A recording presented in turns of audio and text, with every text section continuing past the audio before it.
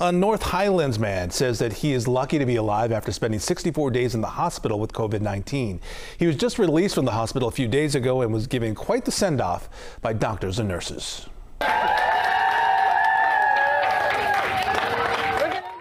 Well, Tom Norberg is walking again on his own after spending nearly 4 weeks on a ventilator. With his touch-and-go condition, doctors put him in a medically induced coma.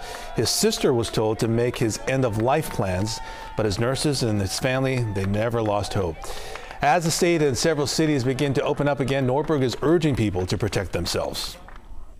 Are you concerned that what you experienced could be the reality for more people?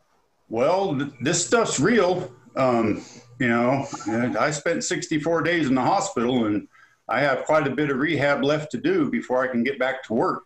So, please take care of yourselves and heed all the warnings. I don't want anybody to have to go through this. It's not fun. It's nothing to mess with.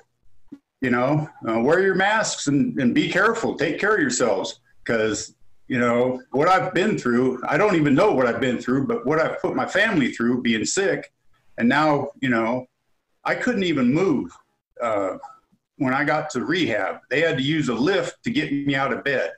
And now 3 weeks later, I walked out on my own. There were times that they called us and let us talk to him in the room, even though I was in a coma. We could talk to him. They're just, my heart goes out to all the medical staff. It's just, incredible what they do. And we're forever grateful for everything at Mercy San Juan, Mercy General. Remarkable that we have our brother back. Well, Norberg is still not 100% yet. He still has to undergo more rehab, but he says that he's happy to be back home with his family.